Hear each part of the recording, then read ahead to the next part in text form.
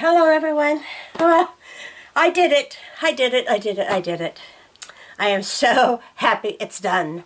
So I had a stack of probably 400 to 500 white cardstock that had been printed on. They were all digis that needed to be cut out. And I do not cut out by hand. Oh no. My hands, it does not work that way. So, I used my ScanNCut, and I did it! I finally got them all cut out. It took me 5 days. So, sometimes the ScanNCut sees things that we would normally not pick up on, and they cut funny. So, things like this, they cut it, but you can always use it. There was another one here that kind of cracked me up. Now these are all polka doodles. Not all of them, because some of these I've had for years. I had a stack that I found while going through my stuff that I hadn't done. But see, it cut out the wood right there. But that's okay, because you can fix that. You can still work with all that. So I had to come on and show you. Oh my gosh, I thought I was never going to be done. It took hours, because you know, if anybody knows about using the ScanNCut to cut out things, it's time consuming. I think it's even more time consuming than using a die, because you have to load the mat, then you have to go to where you want to go, then it has to check it, then it has to you do something else, then it checks it again, then you do something else, it checks it again, and then finally you get to where it's going to be cut, then it's got to check it again, then it cuts, and then you got to take it off the mat. So it is really time consuming, but I'm just going to show you. Oh, see if I can I don't even know if I can get them all. I have a tendency when I do,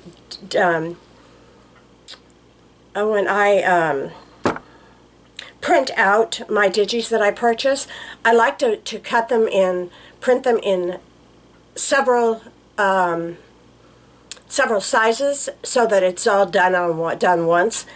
And so some of them were printed in a really large form.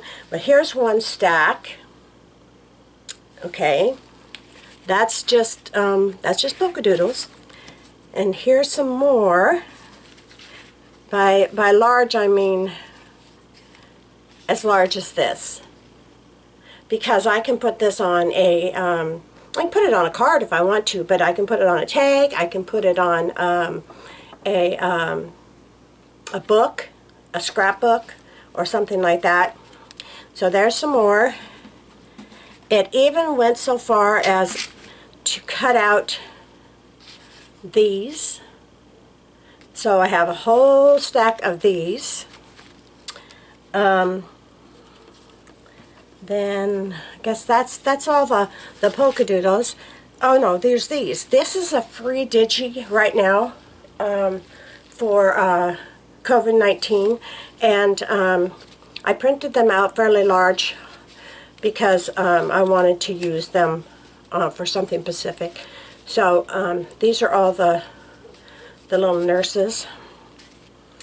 These are items that I found on Pinterest that I had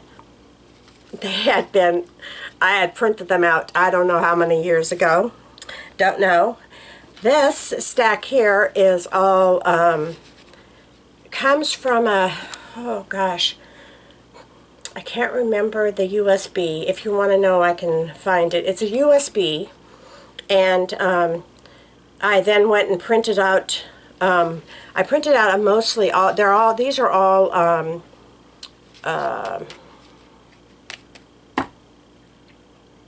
my goodness, steampunk. All this stuff is steampunk. These are some that I had in my stash that had never been cut out, and these are from the Paper Studio. I think it's Paper Studio or Paper, oh gosh, now I can't remember. But a lot of cute ones, like a Halloween one. So there's that. And then I don't remember where I got this one. I don't remember where that one came out of. And then I can't remember the name of this one either. I should have wrote it down. Sorry. But these are some of my newest digis that I just purchased on Etsy. And so I finally got them all cut out. Alright, that was the cutout. Then, you know I've been using up my stash. This was not put together, and I did this little bear shaker, put him together. All of this is embossing. That's another thing that takes forever.